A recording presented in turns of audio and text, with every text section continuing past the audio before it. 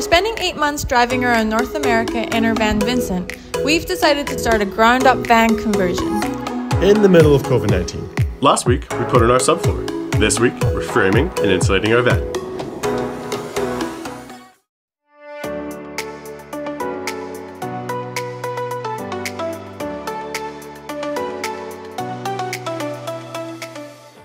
Hey guys, it's Hayley and Jake, and welcome to week 8 of our van build. It's another beautiful day on the Sunshine Coast. Hayley is still gone this week, but she'll return in our next video. We have a very busy week planned. We have finally scheduled our spray foaming, but we have a lot of work to do before then. And then we have to take the van to Squamish when all this is ready, tape off everything we don't want spray foamed, and get the van spray foamed. Finnley and I are then going to spend the day in Squamish, and then we're going to pick up Hayley the day after. We're super excited for this week. Let's get started.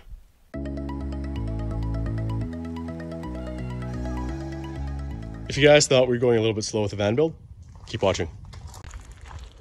It's going to be a busy day.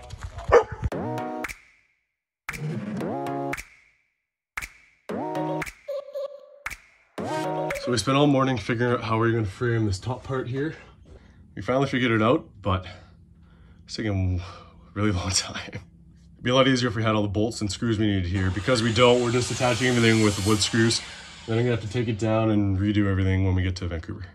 And now we're redoing the back, and this one's gonna be a little more tricky because we're cutting out a notch where our head and feet are gonna be at the bed.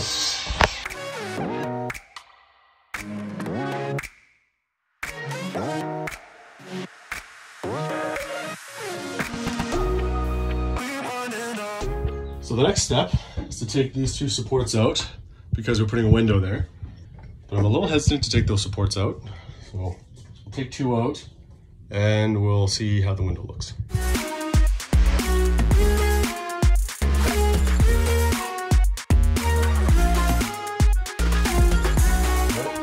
Okay. Here we're removing the strut. Came off very nicely. Slightly terrifying. How did you feel about that, Jake? It came off okay. Ripped the hole in the top one. Okay, we managed to get the struts out. When I took out some of the welds, it tore the metal a little bit. So I double checked with a friend of mine, and just to make sure these don't crack in the future, we're going to drill out the holes so that there's no cracks, and it should be good. My biggest tip for this entire video is if you don't try to cut the welds and just hit the metal with a chisel, it comes off like butter. Way better, no tearing.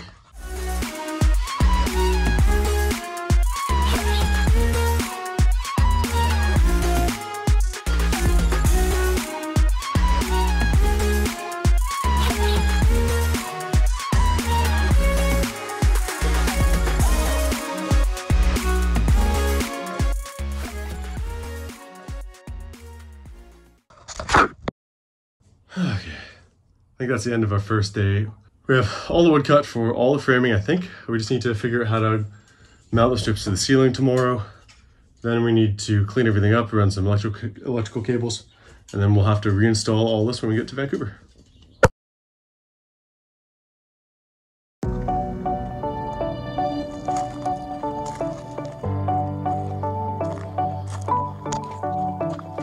Well, that seemed to have worked.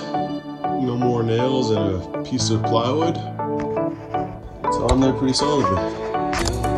We're starting to get some of the pieces in. So the progress of gluing these to the ceiling is working well. I tried a couple different methods here. This one, I put two wet ones on at once and used wood to stack it up. This one, actually, I put one on yesterday and then screwed the glue on today. And then these guys here were clamping, and then when they're done, we're going to glue them to the ceiling. And while I'm waiting for that stuff to cure, I'm going to use this spray foam and spray foam under the floor. I have no idea how far one of these cans will go, and they're single use. So hopefully I'm going to do the floor and maybe a few other spots. One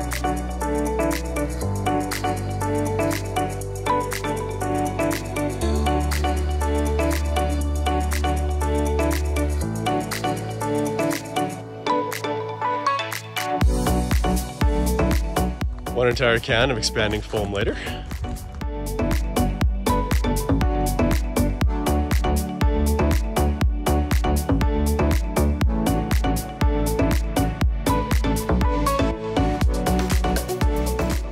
It's smoking hot. So while this spray foam and no more nails cures, we're gonna go to the beach, come back and keep on with the roof.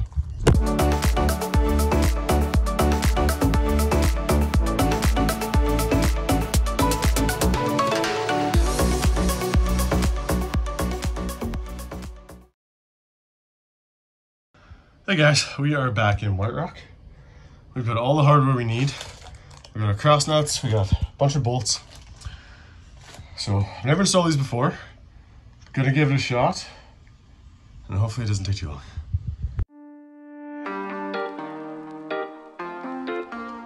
This piece just split. So here's hoping it stays up long enough to hold that up and doesn't crash on my head.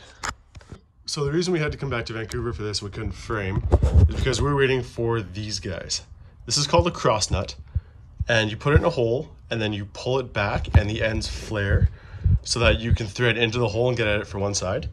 We wanted to use these because we're spray foaming and we didn't know if we'd be able to get at the back after we spray foamed it for a normal nut. So we're using these. The first thing I'd like to do is test on a piece of wood because I've never put one of these in and see if I can do it. Okay, let's try a 3/8 drill bit and see if it works.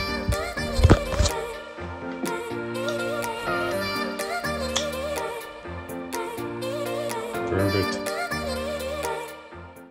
Okay. I spent about 2 solid hours trying to figure out how to get these cross nuts to work. Here's the way that actually worked. You get a bolt, cross nut, washer, nothing but a wrench, washer, and a bolt. And then you just tighten the head and it actually works. So 2 hours down the drain, but it seems to be working.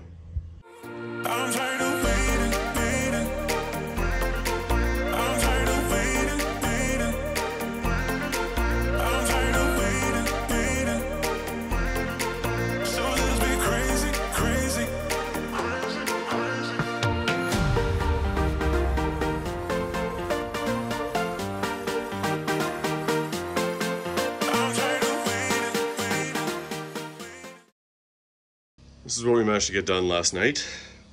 The biggest learning curve was learning how to install these cross nuts. They're all installed on this side now. Holes are resized if needed and it's painted. Let's get started.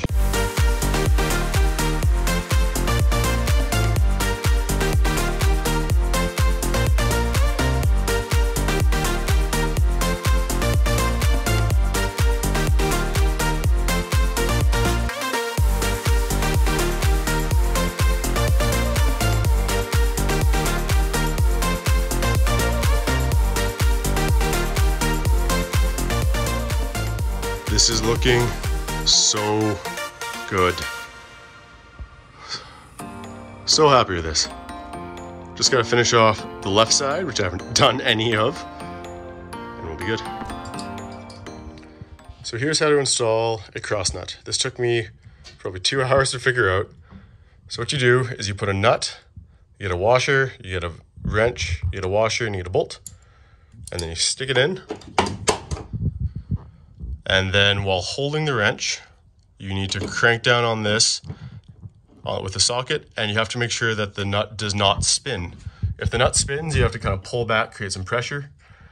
I can't do it with one hand holding the camera, but that's how you do it. Or you could do what we didn't do. You could buy the tool. It was recommended we don't buy it by the salesman, but at this point, I would like anything that would make this easier. First couple pieces I drilled, I had a bit of a hard time lining up all the holes because there's bolt holes everywhere and they're all different heights. So what I ended up doing is running a piece of tape over all the bolts where the piece of wood's going. I'm going to mark each bolt location and mark the bottom of the wood. And then I'm going to put the tape on the wood and drill the holes. It has worked way better so far on the way of doing it before. It's probably half the time for me to get these pieces of wood up. This thing looks money.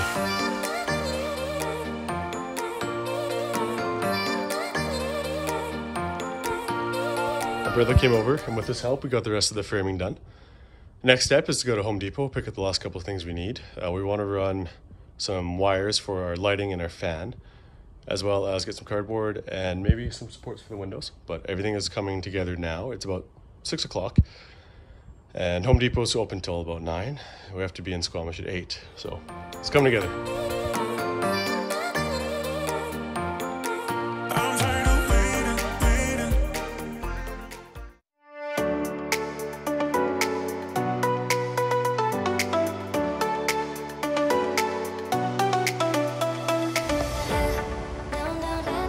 Two hours later, fully prepped.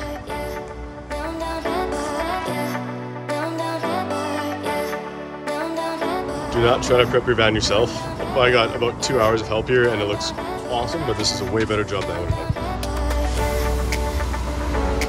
done. Hey guys, everything is done with the van. Well, the preparation is done with the van. We're next in line to be spray foam, but the current van will probably take another hour, hour and a half. And that took about 2 hours of prep, and the guys at Van Go were a huge help. I didn't even know the level we needed to go to or what really to do. I would have just put up some drop sheets, so getting the professionals to actually help you is definitely the way to go. Now we're just gonna go get some food, we're pretty tired, and then go back and watch our van be spray foam. Okay, got some food, got some water. Now let's get the van done.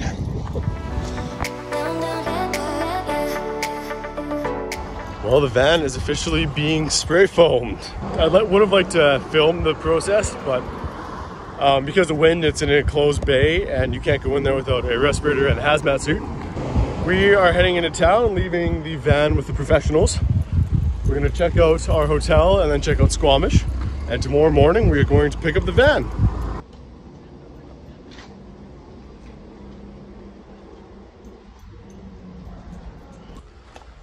Hey guys, I got to the hotel and passed out for a bit. It's like 6:30 now. I'm gonna go get some dinner. Finnley's here, he's being awesome. And that's it for the day. We're going to have a chill night and then go get the van in the morning. See ya.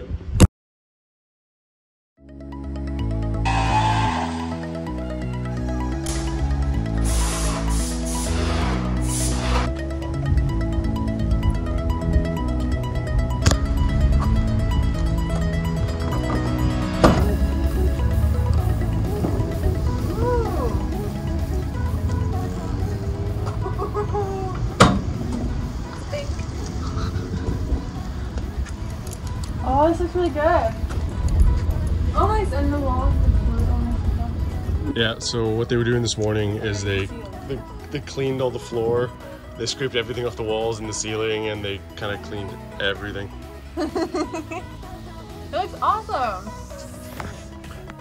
Well, there you have it. Our van is framed and insulated. And I'm back. And Hayley's back. We're super happy with our decision to get it spray foam professionally. We're really happy with how it turned out. We can already hear a difference in sound quality, and we can feel a difference in the structural stability of the van.